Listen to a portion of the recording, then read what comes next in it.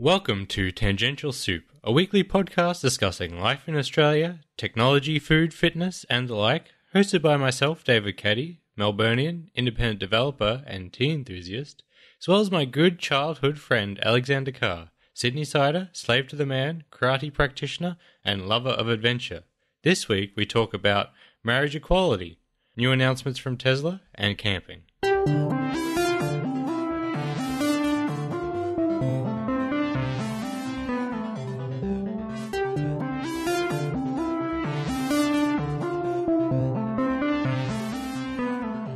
But before all that, we've got some follow-up about the number of shares in a company. This is something we've touched on a few times, Alex, without real resolution, but you've actually figured it out, have you? Well, look, I wouldn't say that I figured it out in full. And yes, we certainly have touched on it a couple of times, and the reason we don't have any resolution is I keep forgetting to look it up. But I have now done a bit of research, and what I found is that the number of shares a company issues is actually set by the company, and there's no specific number. One site I was reading suggested that companies usually issue about 10 million shares to start off with, and then go from there. But really, it can be any number. And the reason it interested me was because you look at the share prices of the Australian stocks versus the share prices of some of the American stocks, and there's a huge discrepancy. Like some of the bigger players in Australia are obviously the banks and the miners, and they have share prices around $60 to $80 per share, as opposed to a company that we talk about a lot, like Tesla, which has a share price of about $350 or therearound.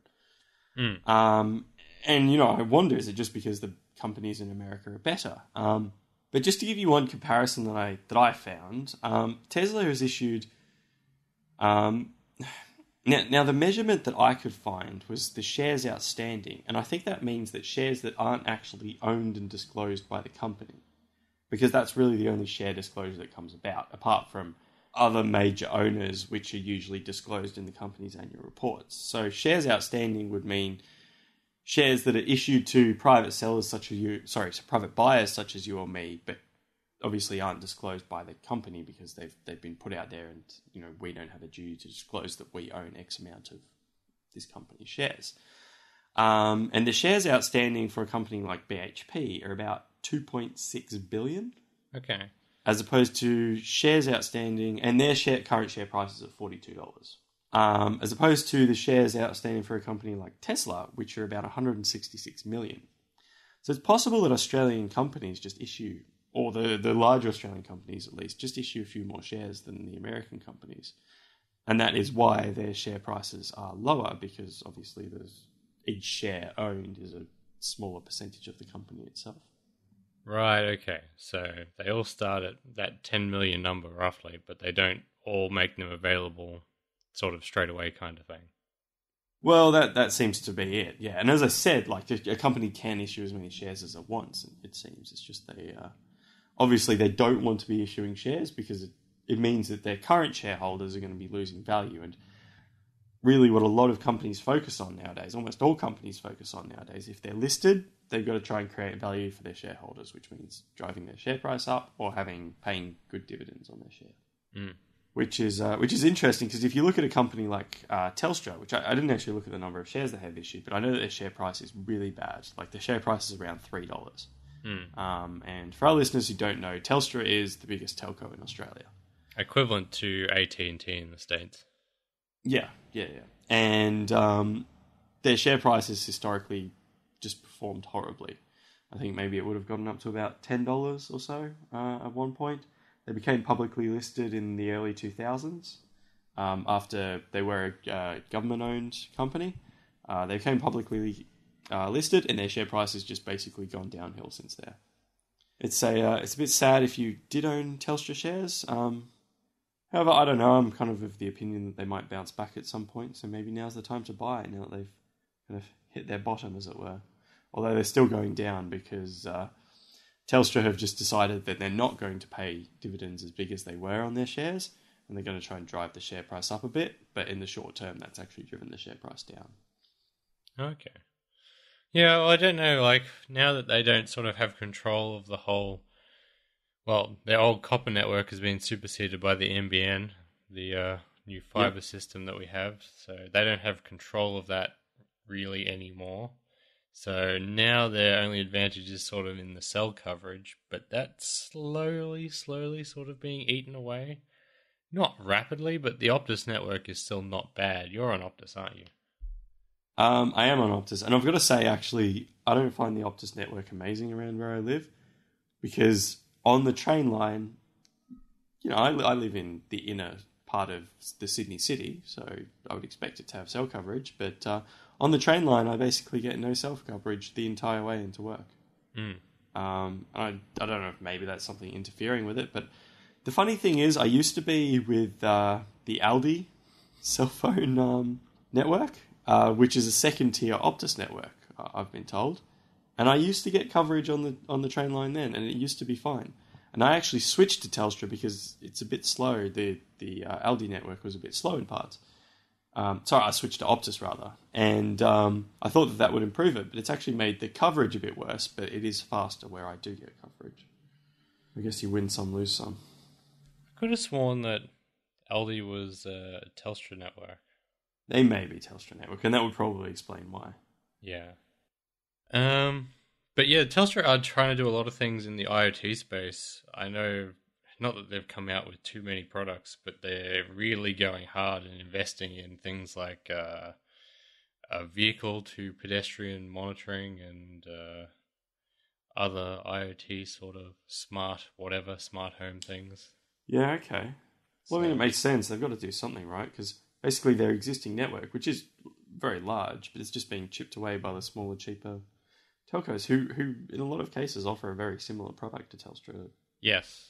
Discounted price. Although recently, Telstra prices have now gotten a lot more competitive, probably because their advantage is being eaten away. Yeah.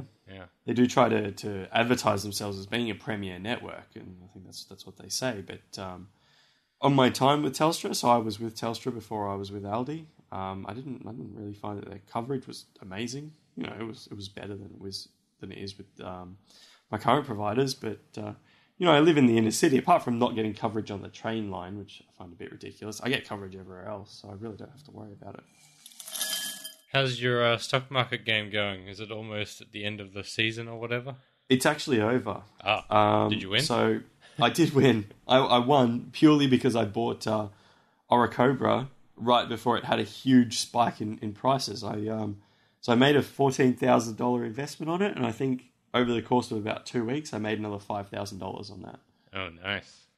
And it was purely for that reason that I won. It was about slightly less than half of my total earnings over the game. So it went from mid-August to mid-November, so a period of 3 months. And I made, on a $50,000 investment, I made $62,500. Well, that's all right. And I was playing against a friend at work, and he usually does better than me in these games. He just tends to buy a lot better stocks somehow.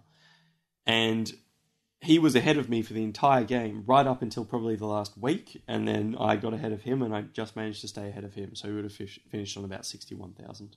Oh, comeback of the century. Yes, right. I was actually about $2,000 behind him consistently the entire way, and then I ended up winning it. Nice. Perhaps we could play for the podcast next time and see how we go. Yes, absolutely. Although I dare say you'll smoke me. Well, I mean, I don't really know a whole lot about the stock market, but I've kind of come to realize that a lot of people don't really understand a lot of things. I mean, you can have a basic understanding of whatever you're buying, whether it's shares or there are a lot of other things you can buy on the markets. Like you can buy stocks on artificial markets. You can kind of buy options against stocks, so you can bet on whether the stock's going to go up or down.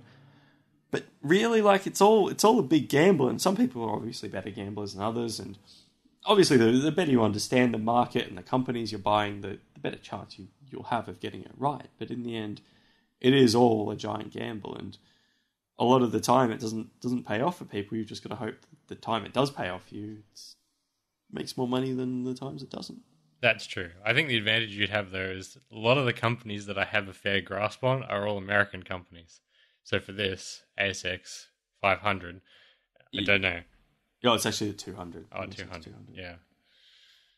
I gotta say, I don't really understand these companies either, though. But so the way I do it, I just tend to watch the companies that have been short sold a lot, and then go for those ones because you know they're going to have peaks and troughs. I guess that's one way of doing it. Did that technology one do any good in the end? What did you get out of them? I got out of them, but I think they ended up making a little bit of money.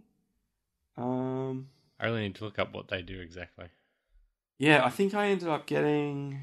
I think I got a few $100s out of them in the end. I think, and then I sold them. So it was really just on the back of all these lithium miners. It was actually basically exclusively on the miners themselves because the miners are so volatile that we'll go technology one. So I've downloaded an application on my phone called investing.com, and it's got really good information. Like it's got really good, easy to access information on all the companies basically on the various exchanges. Okay. And if I ever need to see like the share price of a company or anything like that, it's got really easy to access graphs. It seems to me like a pretty good app in general as far as these things go. I'll have to check it out. I'll put a link in the show notes for anyone else that's interested. Yeah. I was also talking to somebody at work about investing, and he said that he's made a lot of money and lost a lot of money, but he invests in cryptocurrencies. Oh yeah, which we've talked about, I think, a bit on the show before. Like Bitcoin, but other ones. Bitcoin, and he's invested in Bitcoin, but also all the other. There are so many cryptocurrencies out there at the moment. I know, it's ridiculous. And I fully share what you're saying, David. It's a huge bubble, and people are going to lose a lot of money on these cryptocurrencies. Because do you know what the main thing that gets me though is? What's that? At the moment, I know you can use cryptocurrencies, and they're primarily, almost exclusively used online. But at the moment, if you go out to buy a cup of coffee, you can't use a cryptocurrency. If you want to buy a fridge, you probably can't use a cryptocurrency. For everyday things that you do, apart from, online transactions, or if you want to go on the dark web and buy some drugs, which is a lot of what cryptocurrencies are used for nowadays, unless you want to do these things, you can't use cryptocurrency. So people are speculating that, with some degree of good reason, that cryptocurrencies will become valuable because as long as they have a reliable system behind them, they're going to be widely used over the internet at some point. But does it justify the cost of a single Bitcoin being above $10,000? I don't think so. I don't think it is ever going to be worth that much. Well, yeah, I don't know, but like a lot of big financial institutions have backed Bitcoin now. So although you can't go buy things directly with them, I think that will come in the not too distant future with Bitcoin specifically. It's all these hundreds, if not thousands of other ones that I think some might make it and then some will just die off completely. And it's really hard to know which is going to be which kind of thing. Well, yeah, I suppose it will. Because they can't all survive. It's just not possible. No. Yeah, well, I suppose a currency for the entire world. But the governments, I don't think, would particularly enjoy having a decentralized currency that they can't really control. No. And I know that China's already banned trading Bitcoin. Well, yeah, there'll be some that are pretty slow to come on board, I suppose. But if you have some big banks, which there have been quite a few big banks that said, okay, we actually deal in Bitcoin now, that it sort of starts to override governments almost if you've got big financial institutions, unless they actually outright ban it like China have. Well, when they say that they're dealing in Bitcoin, does that mean that they've started trading Bitcoin though? Because I think trading something and actually accepting it as a currency are two different things. Yeah, I suppose that's true. Because I don't think it's hard to deny that there is a lot of money to be made on Bitcoin. If you're buying and selling right, you could be making quite a bit of dosh on it. But that's different to actually using it as a currency, which I don't think it's being very widely used as at the moment, apart from, as I said, online facilities and a lot of use, I think, in the dark web. And it's been used on the dark web for quite a while, though, as far as I know. Yeah. Well, it's people love it for that sort of thing. And also, as well, you're betting the cost of Bitcoin against the cost of, currencies in a certain country as well, which I think is a bit funny.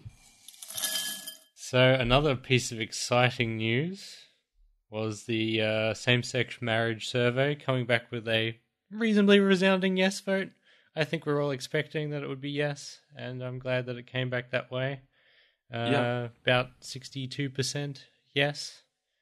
Yes, no, I agree. I mean, I think we both agree that it was a massive waste of time, though, and money, 120 million or whatever. I kind of feel like it's a human rights issue. It's not something that should be put to public opinion. The stupid thing too was that the marriage laws in Australia never actually had sex written into them until Johnny Howard in, I think, the mid-90s actually put that in there. So I don't know whether you could actually get married or anyone would have married you as a same-sex couple, but it wasn't strictly against the law before that point. So it's only a fairly recent addition to the law that we're now trying to repeal. So it's even more stupid than it seems on the surface. Yes. And it is a human rights issue. It's like, what... And it doesn't really affect anything that much either. Like, unless you're coming at it from a religious standpoint, which I think very few people in Australia are these days, then there's really no argument to be made. No, there isn't. It's just simply ridiculous that, we have to have this stupid conversation. But so someone at work, told me quite plainly that she had voted no. As is her right. Well, as is her right under this survey. I don't think that anyone should actually be able to set that right, but... Is she of the older generation or the younger generation? Older generation, so she would have been about 40 or so. She told me the reason is, de facto couples have the same rights that married couples do, but they don't. I think under Australian law they might, but Australian law doesn't encompass everything that kind of all the rights that you might have to deal with on a daily basis. And a very good example of this is I remember reading a story of a couple whose parents didn't want them to marry. Because they were, didn't want them to be together because they were gay. And one of these people actually ended up, or the side with the parents who didn't agree with their relationship, ended up in hospital, basically dying of a car accident or something to that effect. And the parents actually, because of the laws that the hospital or the rules that the hospital had in place, the parents actually had the decision of who could visit this person in hospital, because this person was unconscious. And it actually resulted in the person dying, without ever waking up from their coma, and their partner not being able to see them. Oh, wow. Yeah. Which is terrible. So, it may be the case that the law of Australia says that de facto couples have the same rights, but, they don't in all situations, obviously. Yeah, that's a good point. Although I would say kind of also... Even if they did have exactly the same rights, to me that's almost more of an argument to say, well, then why the hell not? Why can't they get married? At that point, it's basically a label, you know? And you're just unnecessarily rejecting people from that. Yeah. For no reason. Yeah. And the fact of the matter is, like, people can say that marriage is a religious ceremony, which, is what it used to be. As. Yeah. But it hasn't been a religious ceremony for so long. No. Because it's had so many, legal implications attached to it that... Exactly. And back in the day, it was to force people to stay together, and they have children and things, so then it wasn't other people's problems. Yes. And nowadays, so many people get divorced left, right, and centre that that meaning has also sort of drifted away. So yes. Yeah. I don't know. I feel like the meaning of marriage has been diluted. But then, when it comes to these sorts of things, people are so vehement. Well, some people. And I don't really understand it at all.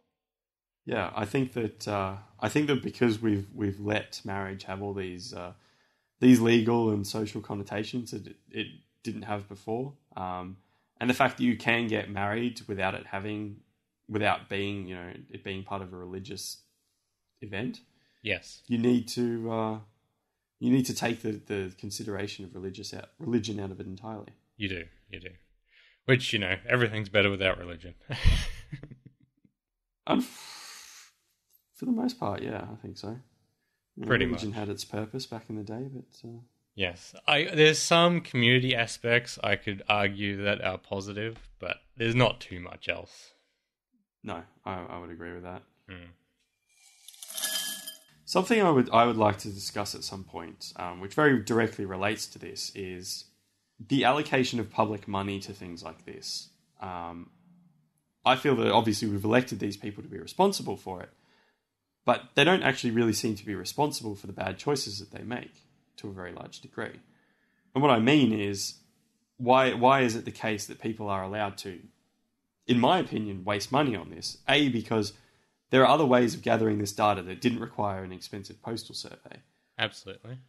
And B, it was a kind of a survey that was very much just designed to appease a select few people, and it didn't really have any.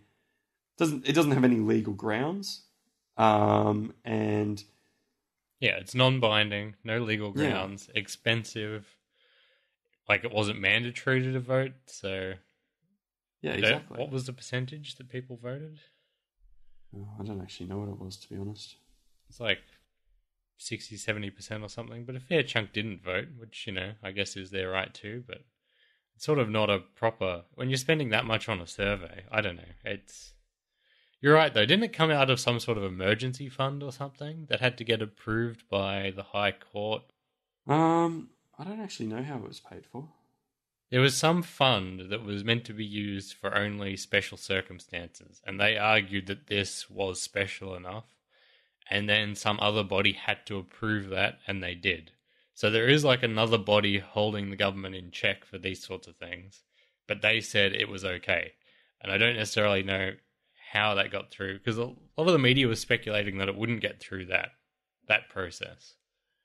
So I remember seeing at the time, there were a lot of politicians talking about it, but they were just talking about, I guess, making the decision to put forward the request to use the funds.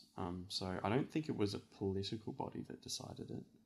So I suppose it must have been a legal one in some way. I guess it's difficult, and it's not just one person's decision to do these things. I mean, obviously Malcolm Turnbull is our PM, as he is. So in some way, I think it might be fair to hold him accountable. But I mean, in the end, he's really just sitting there at the whim of his political party and, I guess, the various people that pay his salary. For something like this, though, it's sort of like, it's an absolutely huge issue for the people that it affects. But changing the law is not going to have any negative repercussions on anyone, right? No. And to spend... And we already kind of knew what the result would be. I think everyone was very confident it was going to be yes because of other polls that have been done, other surveys that have been done. The fact that Australia is less and less religious is another factor as well. Yep. I mean, yeah, even if you look at the support across other nations that are probably more religious than us and have, probably more of those grounds to reject it, they're saying yes to it too now. So, I mean, we could safely say that it was going to be yes. They didn't want to pull the trigger on it because it's still a fairly controversial issue. So they come up with this airy-fairy kind of thing to show that they're trying to do something about it without actually committing to it. $122 million of the taxpayers' money put into having the survey circulated, which is non-binding. Yes. And so if you look at the whole thing from start to finish, it was just designed as either a delay tactic, if we were confident of the thing, or else, if it did somehow miraculously come back no, then that would just shut down the whole argument. They wouldn't talk about it again for probably until the next election. And it's just a joke, really. Yeah, exactly. If this was a super, if this had an impact on everyone's life kind of thing, yeah, then maybe you could justify a survey. Maybe. But for something like this, which is, in my mind, very clear-cut, and I think a lot of people's mind, very clear-cut, just do the thing, At least put it to maybe a vote internally, like one of those things where, inside the government, or a conscious vote or something. Because, we do have the parties, the electives representing their seats and things. Why couldn't they have done that sort of thing first? Yeah. No, I agree with that, actually. Yeah, that's a very good point. And it's kind of what you're saying about how it doesn't affect a lot of people, you're right. But we're asking the people, really, the majority of people are not affected by it. But we're asking the majority of people what they think about it. Yes. Which is a very strange way to approach the situation. Well, that's also true, right? Yeah.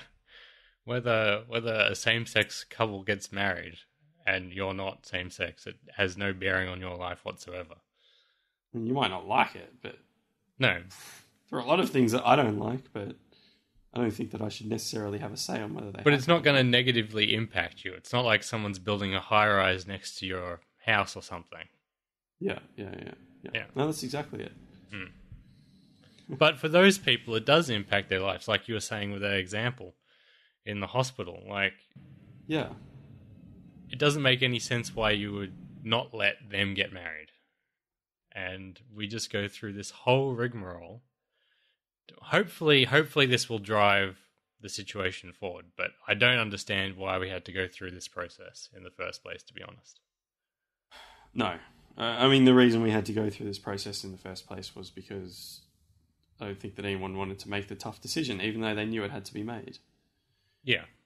But how tough of a decision is it? I just don't understand. Where, the whole world is coming to this realization, really. At least, the developed Western nations. Mm. It's clearly going this way, like you say. If it's not this year, it's next year. If it's not next year, it's the year after. We're going to get there. So just, yes. Why not embrace it and be the one that made the change? And be, somewhat a hero to these people and, go down in history probably, as opposed to, I don't know, maybe. Yeah, no, I completely get what you're saying. But I think it comes down to what we have in politics at the moment, where we have politicians that want to stay in power as opposed to politicians who want to make the hard choices. Not even that want to make the hard choices, but are willing to make the hard choices. Yeah, but now we clearly know that the majority are in favour of this. How hard of a choice is it, really?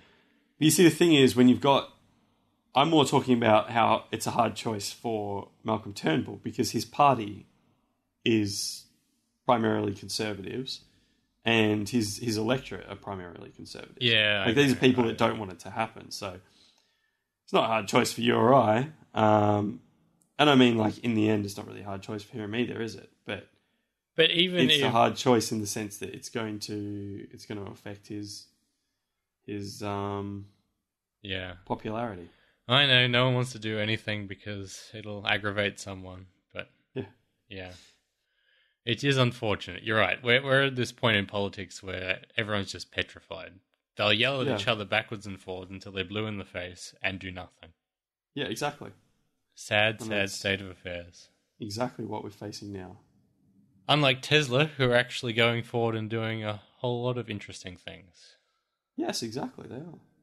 Did you... I know you're very interested in the semi-truck that they're coming out with. Now, there's a lot more details they announced the other day. I am actually very interested. I mean, if they can get a fleet of these on the road, they're going to be miles ahead of their competition. And if what they're saying in terms of the economics working out to an advantage over regular diesel trucks, then I imagine many companies are going to be looking very seriously at it. Oh, absolutely! It's going to be ridiculously far above the competition, and they're going to be in a situation where they could potentially dominate a section of the market that. I mean, I wouldn't have really considered that Tesla would start going to trucks. I mean, now that you look at it, it seems like an obvious decision, but... Yeah, I mean, these are only going to be available in 2019, so it's still a little ways out. But I probably would have questioned whether electric vehicles had the, pulling capacity to get to this level so quickly kind of thing, but they've made it happen. And I was surprised about the speed improvements too. Well, supposedly, yeah, but Tesla don't... I mean, we've talked about before how Elon likes to hype things up a little bit, but they never, like, vastly exaggerate the truth. So if they're saying this, it must be at least in the ballpark. Oh, I'm sure it is. I mean, really, you can't go around lying. And all the stats they had were like a truck with a single trailer loaded to the maximum capacity for US roads. And they were saying that, it could accelerate faster, it would go faster on inclines. And what I didn't know that he talked about in that video of the presentation was to fill up a regular diesel truck can take up to 15 minutes with just diesel fuel. And so when he's talking about recharging the truck, you can do it in about half an hour for 400 miles range. Yeah. And you can do that at your loading dock. And I thought, well, that is actually genius, isn't it? You don't have to... Well, they probably have their own petrol stations and that at the depot as well. But if you're there probably unloading for, I would say, that length of time, then that sort of becomes a non-issue. And they're guaranteeing for... How many miles was it? How many 100 miles? So the car is going to be guaranteed the truck is going to be guaranteed for 1 million miles. 1 million miles? Yeah. They're guaranteeing that. And, it looks kind of futuristic as well. So I'm sure there's going to be a few trucking companies that want the first batch. Well, I mean, if what he's saying is true, if you're purchasing new trucks, it would be stupid not to get a Tesla because it's going to fit in about the ballpark. It's going to perform a lot more efficiently. And they're going to start at $150,000 US, which apparently is just a little bit more expensive than a diesel truck, about $120,000. So yeah, it's in the ballpark, and it's efficiency-wise should be much. Oh, and they're also guaranteeing the price of electricity for the first however long. Oh, really? Yeah, that's a clever idea. So you're right. If they can, I think this is a great move by Tesla, and this is where the future of things are going. And they talked about the safety features, and if you have a medical emergency in the cab, that it will stay in the lane and slowly come to a stop. You hear a lot about these huge accidents with trucks, like it should minimize that, if not reduce it entirely. There's just so many advantages, really. I thought it was interesting too that it's just got the single seat in the cab. Well, if you think about it, it kind of makes sense. I mean, you might sometimes need to transport an extra person in a truck, but presumably not too often. It also eliminates the need to have two different models for right-hand and left-hand drive. It does, you're right. It's a clever... I didn't actually think of that, to be honest. So presumably Australians can get it at the same time as everyone else. Yes. Yeah. And they also announced the Roadster 2. Yeah. I've got to admit, I don't know what the Roadster 1 looks like. The Roadster 1 was like their first ever car, basically, and they partnered with another manufacturer I can't remember the name of. And they sort of did some of the internals and the drive housing, but it was sort of shoved into a body that was kind of already existing with some minor stylistic differences. So if you look at it, it looks cool, but not 100% like a Tesla. But they did use some of the styling in this new one. So it kind of harkens back to that, but then it does also look a lot more like a Tesla vehicle. Yeah, right, okay. Yeah, so it was kind of an odd one in their history, but this is, I guess, the original vision of the Roadster, I imagine. Yeah. Expensive car, but impressive by the numbers. Well, yeah, from what you were saying, it's going to be the fastest production car, from what they're saying, rather, the fastest production car ever. In a straight line, 0 to 60 in 1.9 seconds. Oh, that was another thing that impressed me about the Tesla truck, though. It's 0 to 60 in 5 seconds. Yeah, I love the graph that he showed, and he's got the regular diesel truck underneath, and he's like, that thing on the left that's barely moving, that's a regular diesel truck. That is so impressive, though, for a truck, because they just move so slowly. They do, yeah, off the mark, the acceleration. Like that actually probably is a decent advantage. If you're going through built-up areas and you're constantly stopping at intersections and things.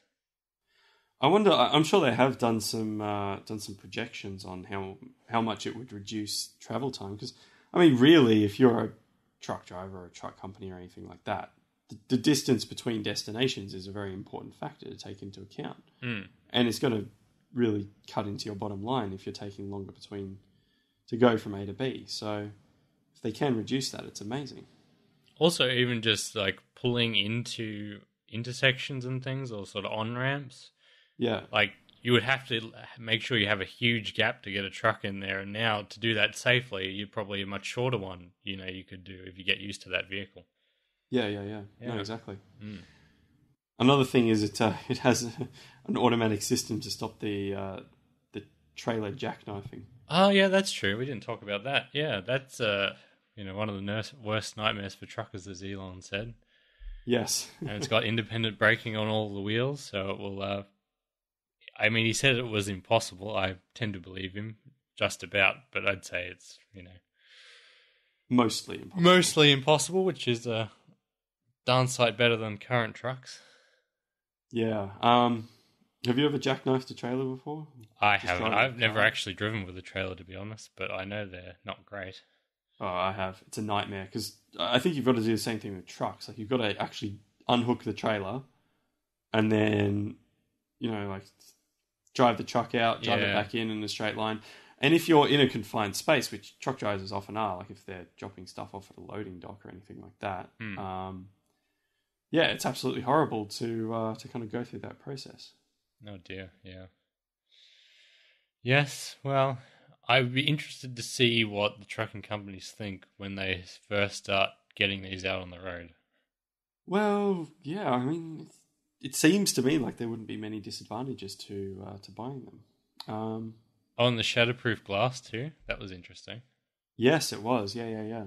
So from what Elon was saying, and I didn't know this, but if you have a crack in your windscreen, you can't actually drive your truck, and you've got to get a new one. Yep.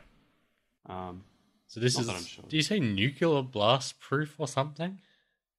He said something about it being able to survive a nuclear blast, but I'm not really sure. I don't really know what that means, but essentially it's a lot tougher than, I guess, whatever normal glass that windshields are made out of.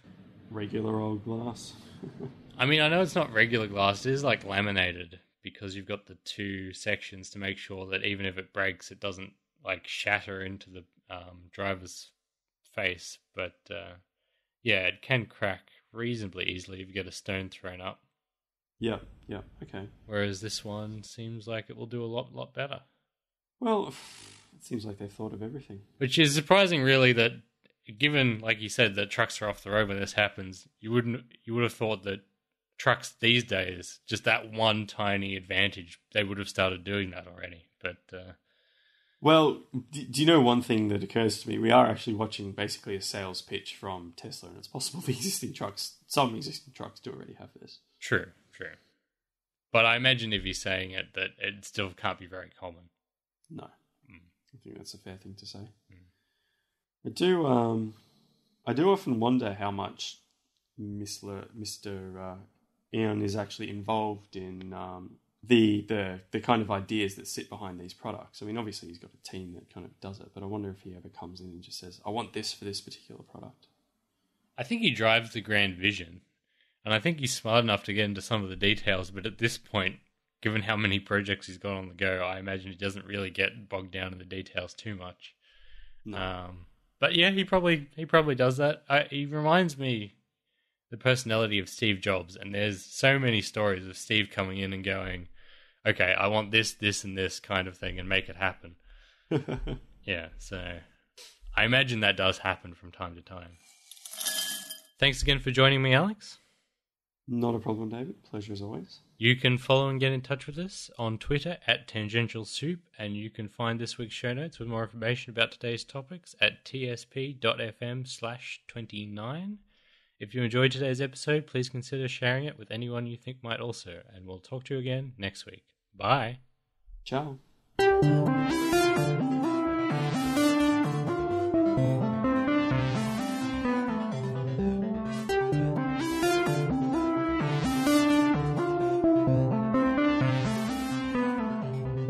So, Alex, a couple of weeks ago you went camping somewhere. I did. Jarvis Bay. Jarvis on Bay, that's the East right. Coast. Yeah. I made a joke about Iron Man. Good joke too. Yes. Yeah, it was very cool. When was the last time you went camping before then? Oh, years ago. Probably upwards of 7 years, maybe. I was going to say, it must have been a while. So what prompted this trip? Just went with some people from work. Just had a nice relaxing time. Kind of been talking about getting out of the city, as I'm sure you appreciate. Well, you probably wouldn't have quite this problem because you go back to yes, Castlemaine a fair bit. Castlemaine, yeah, where we both grew up, and in the country, relatively speaking. Well, yeah, as far as these things go, very close to a lot of trees. Yes, that's a good way to measure it. Yeah, it was nice to be out among nature. One of the person I went with got bitten by a possum. A possum? Possum. Well, I mean, he tried to pat the possum. I was going to say, surely. Must have been getting too close. He wasn't randomly attacked. Dropped out of a tree. Ah! Yeah, and I went swimming in the water there, and there were actually a lot of blue bottle jellyfish, which I don't know if I've ever been stung by one. I have come out of the water once, and I had a tentacle of some sort wrapped around my leg at some point when I was in there, because I just came up with this huge line of welts kind of around my leg, but I don't know what variety of jellyfish it was. Apparently, and it stung, like it hurt a lot when it happened.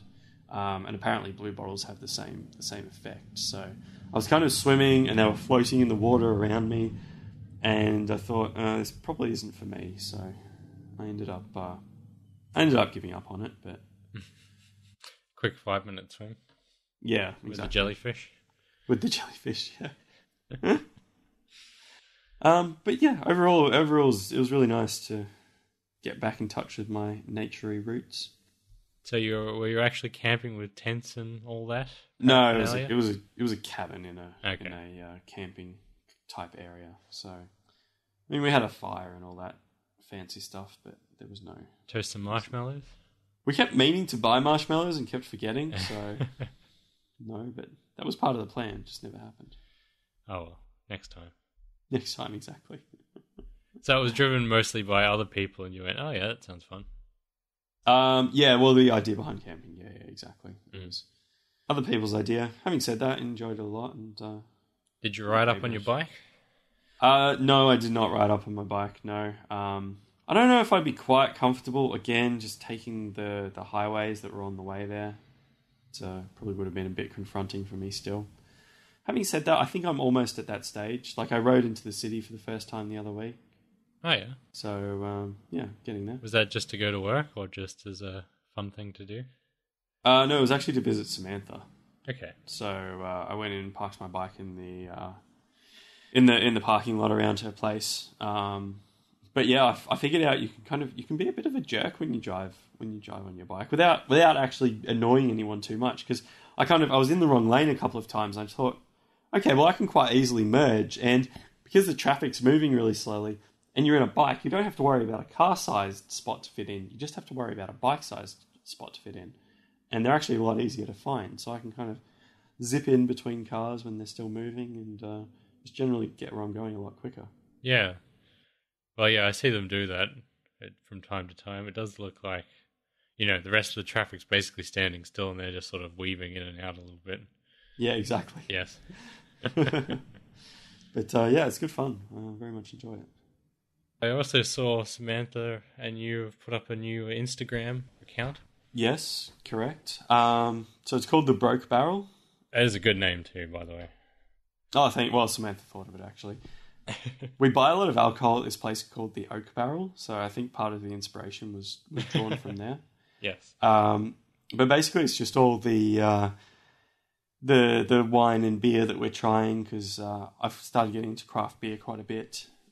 As I've mentioned previously, and we had our trip to the Hunter Valley, so we bought a lot of wine, and just generally enjoying some nice alcohol, which is a far sight from where I've been on in regards to alcohol for most of my life. I just tend to buy the cheapest stuff and drink it.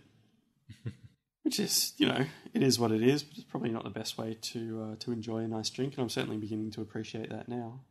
Some of those artisan ones, like you've said before, do have some amazing bottles and cans, don't they? Oh, they do, yeah. The artwork.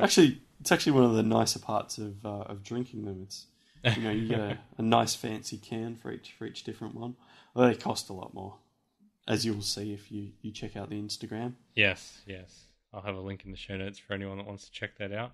It can taste terrible, but if it looks pretty, that's half the experience. Well, it is half the experience, yeah. And I actually bought quite an expensive can. I think it was about $11 for a single can. Wow. It was called a garden ale or something like that, which is not something I've ever tried before, but it tasted a bit like medicine to me, and I didn't really like it.